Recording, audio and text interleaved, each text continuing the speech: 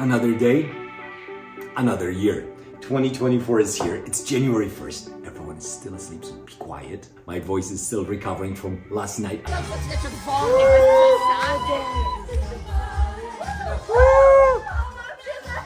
I hope you had a lot of fun celebrating New Year's.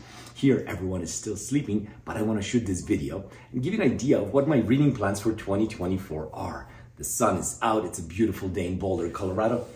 Always a beautiful day in Boulder, Colorado. And 2023 was a fabulous year for me. I read 66 books. It ended up being probably the most I read in any single year, although who knows, I'd never kept track of numbers before. So this year, I'm not trying to break any records, but I want to dive a little bit deeper into science fiction and read some amazing books outside the genre as well. So I need your help. I need you to tell me if these books are something that you've read, if you've enjoyed them. I'm going to have some questions for you. So please leave a comment below. Now, the first books I'm going to talk about are going to spoil a video I did recently. If you have seen my video where I rank all the books I read in 2023 from the worst all the way to the best, that's great. If you haven't seen that video and you think you'd like to check it out, go watch it now because these books are going to spoil the winner. So in any case, if you're still here, my favorite book of 2023 was Hyperion. I love this book. I enjoyed it so much. It was mind-blowing. It was interesting. It was challenging. It was scary at times. So many different emotions packed into this Canterbury-style tale. Hyperion, however, is not a standalone.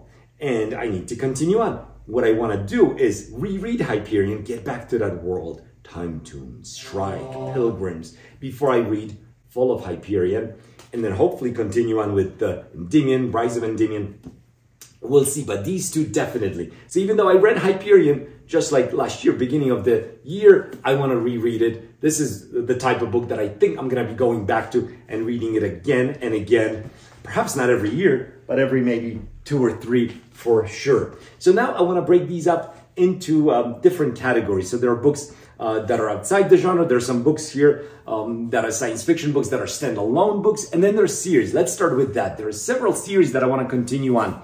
Empire of Silence, Sun Eater, Christopher Racchio.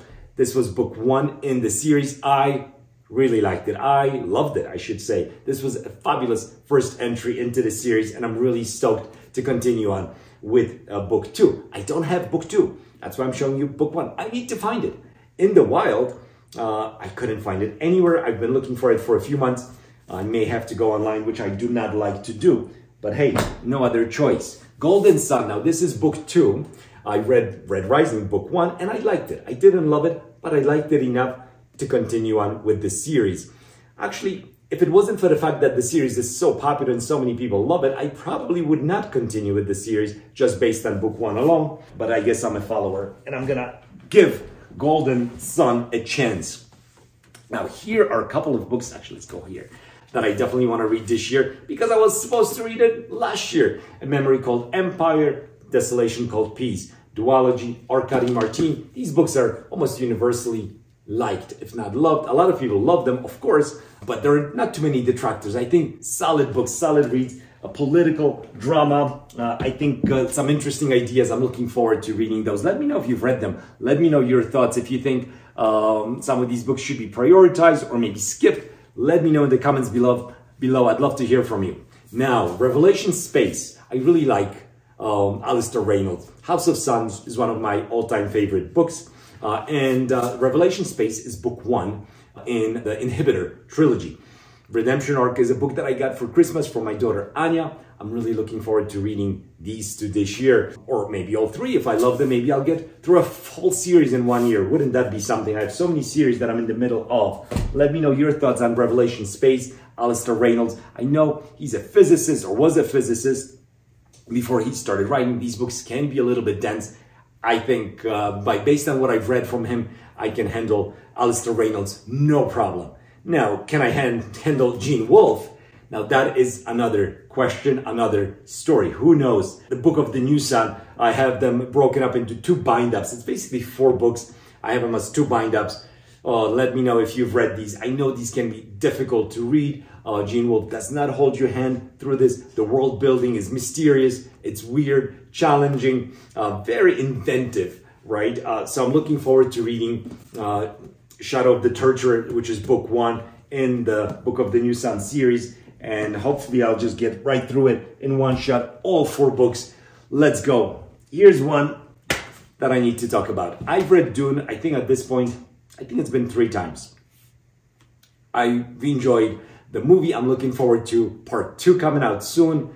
But I've never read Children of Dune. I've never read Dune Messiah or any of the other books. I don't have even the rest. But the trilogy here needs to be read. I need to get to it. Finally, just stop rereading Dune and read on in the series. So those are the series that I want to read. And here are some books that are standalones or kind of standalones. Speaker for the Dead, Orson Scott Card, obviously an author who I do not support as an author, as a person, but we can separate art from an artist, I think. And in this case, Speaker for the Dead, a follow-up to Ender's Game. Hugely successful crossover books. Ender's Game is one of those books that people who don't read science fiction may actually end up reading. Anyway, Speaker for the Dead is kind of a book 2. Ender is old now, older. Many people feel that this is a better book than Ender's Game. And if that's the case, hey, I think I'm gonna love it. Let me know if you found it to be better than Ender's Game. Player of Games by Ian M. Banks. So these are all standalone books, but they're part of a bigger series. It's called The Culture Universe, and I'm looking forward to reading this book. This was supposed to get read last year. It didn't. Like so many books, it got pushed by other books that just felt more pressing at the time. But no, this year I'm reading Player of Games, and hopefully not just Player of Games, but other books in the Culture Universe as well. Now, some admissions here. I've never read Silverberg. Silverberg, classic science fiction. I need to get to Robert Silverberg. Let me know if A Time of Changes is a good place to start with Mr. Silverberg. I think it is. But then again, I wouldn't know. Stevenson. I have his books on my shelf. I have, obviously, Snow Crush. I have Seven Eves, which I picked up not too long ago. And I got Anathema for my daughter, Natalia, for Christmas. And I think I want to start with that. I've read reviews on all of these books. They all have their detractors and people who love them a lot. Let me know your thoughts. Where should I start my journey with Stevenson? Should it be one of these 2 books? Or maybe I should go and read Snow Crush first. Let's talk about some books that are maybe outside the science fiction genre. Neil Gaiman, another book I got for Christmas from Natalia. I love Neil Gaiman. He's a nice guy.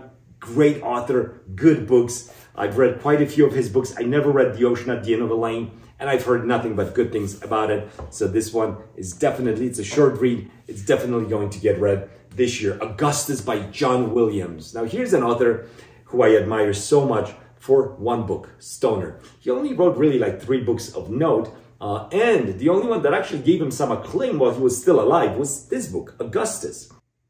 So I want to read it this year. Stoner was an amazing revelation of a read for me. One of my top reads of the year. My #1 read that's outside sci-fi genre of last year. Great book. Such an amazing feel to it. This is a completely different read, Augustus. But I'm looking forward to reading it at some point this year for sure.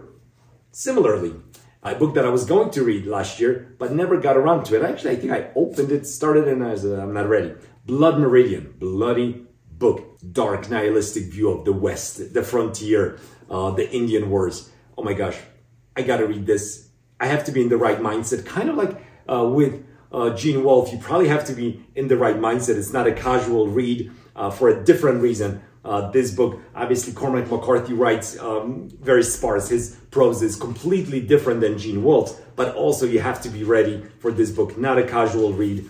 So yes, when I'm ready, I will tackle this. Now here's maybe a read that's a bit more casual. Guards, Terry Pratchett. I've heard so many good things about Terry Pratchett.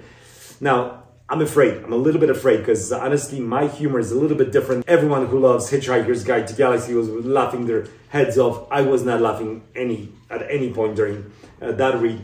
And I'm afraid Terry Pratchett may be of similar vein. And I don't know if I'm always on board with the ridiculous aspects of some of these books, but I want to give it a shot. I hope I enjoy Guards. And then maybe I'll continue on with the Discworld. Who knows? Swan Song. Let's get back to some serious stuff. Robert McCammon. This is kind of sci-fi dystopian world. similar supposedly to one of my favorite reads, The Stand. I'm curious about this one. Let me know if you've read Swan Song. I've heard nothing but good things about this book and also his other famous book, Boy's World, A Boy's Life. Brandon Sanderson. This has to get read in 2024 for sure. This is book 3 in the Stormlight Archive. I think December, book 5 is coming out. Ideally, I would have read this one and book 4. I don't know if that's gonna happen, honestly. These are just so big. I mean, how many pages is this? This thing is 1,250 pages or so. That's a lot of pages. That's like 4 science fiction books in one. But I do like Stormlight Archive and I do want to continue on with it, so it will be read. So let me know your thoughts on some of the reads that I'm going to be picking up next year. I'm sure this list will change. Maybe some books will fall out of the rotation and many others will make it in. And I'm very excited. It's going to be a fabulous reading year, and I hope for some amazing surprises as well. Let me know what you're reading, what you're planning on reading, what are you excited about, and I'll talk to you on the next video. Bye!